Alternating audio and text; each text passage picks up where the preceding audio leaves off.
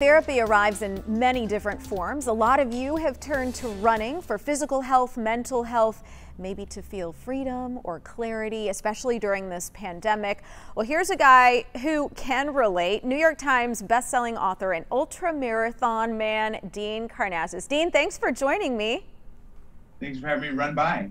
Yeah, so, okay, I often say there are people who really love running and there are people who learn to love it. You weren't always a runner.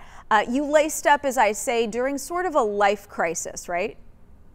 Well, I used to loved running as a little boy, and I ran competitively until I was a freshman in high school, age 15. And then you're right, I stopped running altogether at 15, and didn't take it up again until I was 30 years old. I was in a bar in San Francisco on my 30th birthday, doing what a lot of us do on our 30th birthday. And at midnight, I told my buddies I was leaving, and they said, let's have another round of tequila to celebrate. And I said, no, I'm going to run 30 miles instead right now to celebrate. And that's when I started running again. It's amazing. And you've been really demonstrating this mind-body connection, I think, long before it became trendy to talk about by really pushing the limits here. So we know you've run 135 miles nonstop across Death Valley, running a marathon to the South Pole, and then running 50 marathons in all 50 states in 50 consecutive days. So some people would call that crazy. What do you call it? I call it the ultimate adventure. I mean, not everyone has ever been to all 50 states, let alone run a marathon in all 50 states. And, you know, to do it in 50 days was all the more, grand, I guess.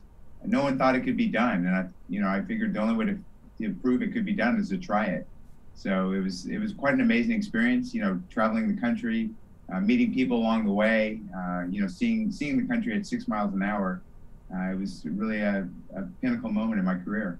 So one of my favorite parts of your book, The Ultra Marathon Man, was when you described getting pizza delivered on the side of the road while you're running. So what do you get out of these experiences? You call it the ultimate adventure, but at this point in your life, what do you get out of it? To me, running it's kind of a rebirth. I think every runner can relate to, having the weight of the world on your shoulders and, going for a run and coming back through the door and feeling, renewed and rejuvenated and, afresh. So there's some magic in running, and it's certainly a struggle. I think every runner is used to, dealing with adversity and overcoming obstacles. But I think we've learned there's magic in misery. Okay, and you've got a new book out now called A Runner's High. Tell me about that. Well, it's my 5th book, and I think it's my best book ever. Honestly, it's been a 30-year journey that I've been doing these ultra marathons, and it's about a race that I did, 28 years ago, a 100-mile race through the mountains here in California, and I returned to it after all that time, and I describe, the experience of both the highs and the lows. I talk a lot about my family in the book, and I also talk a lot about my wife, who's from Texas, from Dallas. Yeah, huge supporters in your family, by the way. That is essential, I think, for what you've been able to accomplish. I'm wondering, since we have you, do you have any advice for new runners or maybe people who are really trying to pick themselves back up after a surgery, an injury, or even just a pause through this pandemic? Yeah, I would say start from the ground up. So invest in a good pair of shoes. Footwear technology has come a long way in the past decade. So get a good pair of shoes. And then just try to run for 3 continuous minutes. You don't need a fancy GPS watch. You just need something to keep track of your time. And the idea is not to run for a minute and a half and walk the rest, but run for 3 continuous minutes. And when you can do that, work up to 5 minutes, 10 minutes, and then 15 continuous minutes. And once you can run 15 continuous minutes, then try to run a 5K, which is 3.1 miles without stopping. And I think that's a good stair step into getting back into running or just starting out.